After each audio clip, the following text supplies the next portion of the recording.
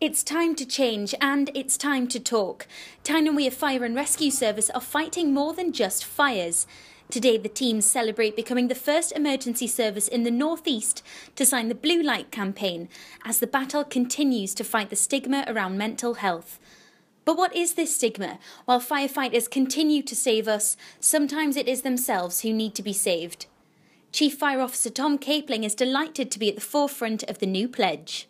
Ultimately, it's about trying to work against the stigma that's associated with mental health, putting things in place so that anybody that experiences poor mental health can actually access support. And it's not about official support where everybody goes to see a doctor or a psychiatrist. It's about that low-key early intervention where you can speak to friends, you can speak to colleagues. We know that there's a higher level of poor mental health within blue light services anyway. The research is there to show that, whether that's because of the environment we work in or the things that we actually see, but we know that there is an impact. And there are plenty out there who need to be saved, 250,000 to be exact, and one of them is a man who has been through it and come out the other side. Up in the North East to speak to us at today's event was Richard McGee. Yeah, I think talking is the key, and that's where I've kind of what's pulled me through it really more than anything.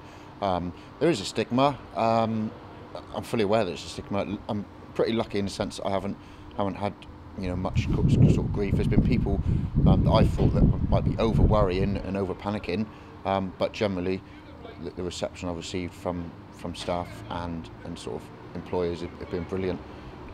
Yeah, talking is definitely key. In the blue light services, the public perception is of strong heroes and heroines doing their job on the front line. And that's true, they do a very, very difficult job. But if we look at mental illness, mental health issues as being a sign of weakness, then would you come out and talk about it? So I think for the frontline services, the blue light services, to be showing this commitment to opening up and speaking about mental illness is such a sign of strength on their behalf. So, with 87% of emergency service personnel in the North East living with mental health issues, the question has to be raised. Why has action not been taken sooner? Some excellent work's being done, some fantastic work.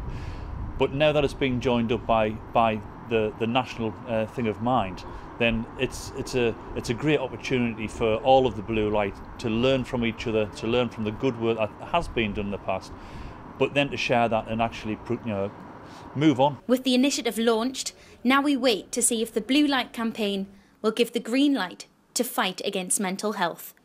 Bethany Elsey, Made in Tyne.